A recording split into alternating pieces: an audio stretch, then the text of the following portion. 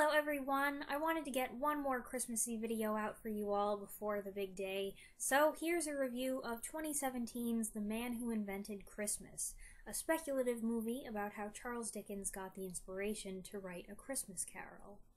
I've gotta tell ya, I'm always pretty reluctant to watch a movie about a real-life person I'm a fan of, so even though I love Dickens and I love A Christmas Carol, I was not super excited about this movie when it came out last year. I kind of felt like, oh no, how are they gonna ruin this one?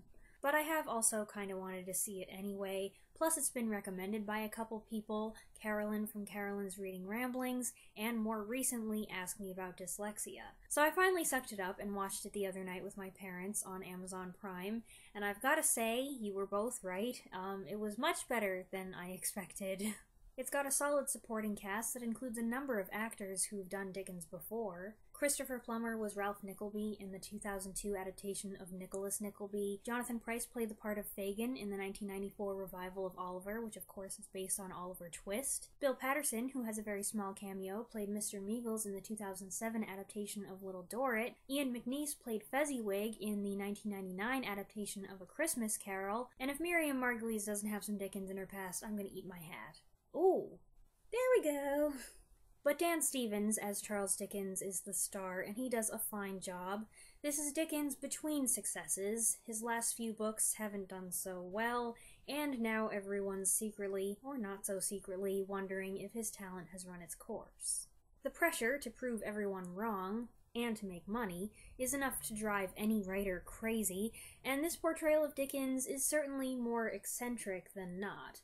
Stevens plays the part with a lot of energy and humor. He demonstrates a strong sense of comedic timing, but he also delivers in key emotional scenes.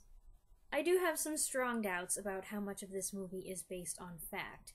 I'm sure some liberties have been taken, but there are also things that I recognize from having read about Dickens before. Things about his relationship with his father and his wife and his wild American fans. I have no idea if this is an accurate depiction of the circumstances under which A Christmas Carol was written, or how much Dickens really struggled with the ending, or if its completion was a cathartic experience for him.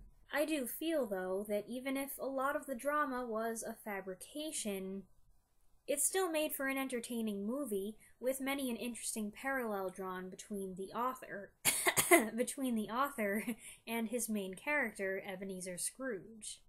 Yep, that's staying in. While the story does encompass Dickens' chaotic home life, his family's financial turbulence, his struggles with writer's block, his friendships and rivalries, his household struggles with his unpredictability, his difficulties with his father, and his private battle with his past, a good deal of it has a creative recreation of scenes and characters from A Christmas Carol. And if you've ever thought to yourself that Christopher Plummer would make a good Scrooge, here you go. He does do a really good job with it, playing Scrooge with a dry, crispy sense of humor and an understated snarkiness. He doesn't get to do all the things typically required of the role, since this isn't a straight adaptation of A Christmas Carol, but he still gets to hit a lot of the highlights, and I really couldn't complain. And if you're familiar with Dickens' other works, whether from reading his books or watching adaptations of them, or some of both like me, then you'll recognize a lot of other references sprinkled here and there, mostly names. I don't care much for the title of the movie, which comes from the book it's based on by Les Standiford. It's figurative. Dickens didn't invent Christmas, obviously, but every time I say it, it just feels a little off. I also got a feeling, especially toward the very end, that they were trying to avoid saying or doing anything overtly religious, lest they risk offending anyone. But while there's not much said about the actual reason we celebrate Christmas, themes of redemption and regeneration, and love and forgiveness and grace were still prominent. The only thing I really disliked, and disliked is probably too strong a word, was the implication that Dickens barely had any ideas of his own. A lot of the first half of the movie shows Dickens getting inspiration for characters and names and lines, which is something you'll get a kick out of if you recognize them, and if you've seen at least one version of A Christmas Carol, you will recognize these things. But at one point, it did cross my mind that it was making Dickens look like a talentless hack who stole the bulk of his material from other people. And I wasn't the only one. My parents thought the same thing.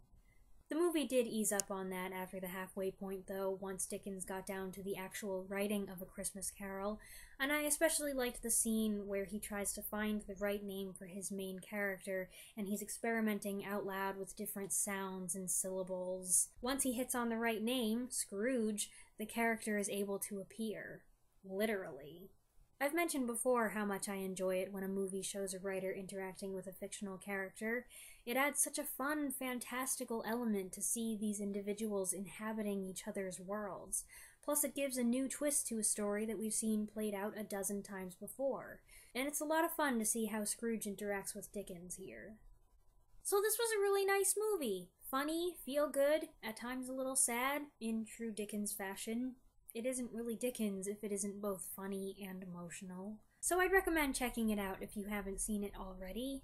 I have managed to watch a couple other Christmassy things this month, and hopefully I can squeeze in a few more, but I guess you'll have to wait until January to hear about them. This is hopefully not my last video before Christmas, but in case a Godzilla review isn't exactly your cup of tea, I want to wish you a very Merry Christmas, and as always, thank you so much for watching.